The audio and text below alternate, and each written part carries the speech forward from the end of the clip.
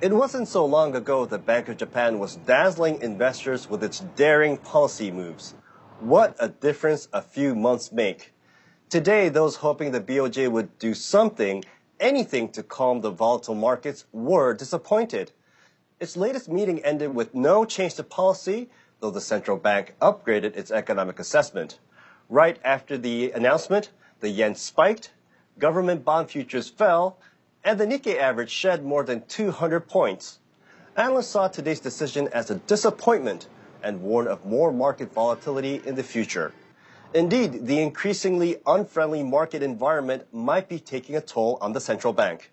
Minutes from its April meeting show rifts emerging on its 9-member board, with 2 members voicing concerns that sticking to a 2-year time frame to hit its 2% inflation target, a central policy goal, is unrealistic.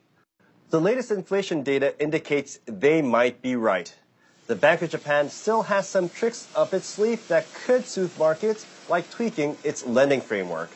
But it looks like the bold institution that everyone was cheering a few months back is becoming a distant memory.